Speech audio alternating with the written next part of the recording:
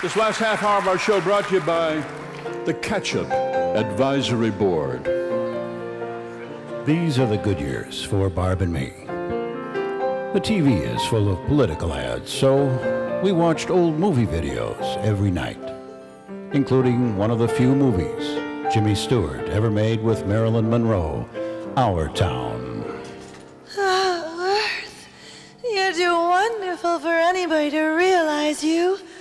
Nor do any human beings ever realize life while they live it every minute. Well, maybe some folks do, Emily. You know, when they're in love. Oh, look at the moon. Well, you know, people are meant to go through life two by two. You know, it ain't natural to be lonesome. It's awful lonesome being the stage manager, Emily.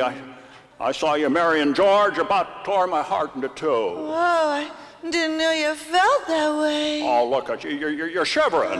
Here, let me put my arm around you. Oh, but you're the narrator. Not anymore, I'm not. I'm the hero now. Great movie. Oh, wonderful. So you know what happened to me today, Jim? What's that, Barb? I saw Bunny Dobrinsky today. Who is she? Oh, you remember her. She graduated 5 years behind us. She was the star of her class. She went to Hollywood and became the lead singer of a group called the Doodads. Remember? Oh, they were on TV when she sang, "Can't you see I love you? Aren't you satisfied? I am your fried chicken with mashed potatoes on the side." Right. Oh, she was so cute. And they were in that movie, Beach Blanket Bebop, and she lost her voice when she choked on a cheese curd. And then I saw her today in the supermarket, and she said paper or plastic.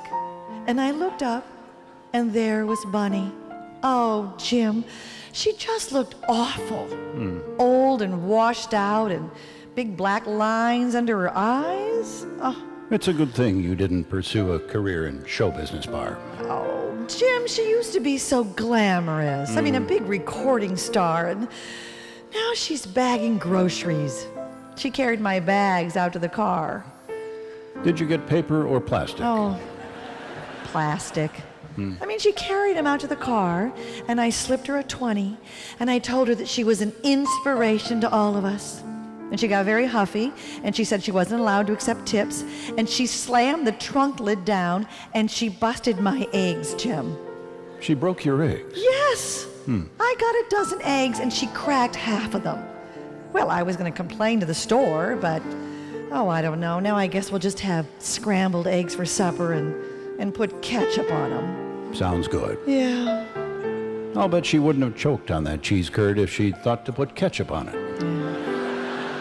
I think you might be right about that, Jim. Probably wouldn't have choked on it if she'd put ketchup on it. These are the good times, October paradise. Sitting on the porch, drinking sweet tea on ice. Life is flowing like ketchup on French fries. Catch up for the good times. Ketchup, ketchup.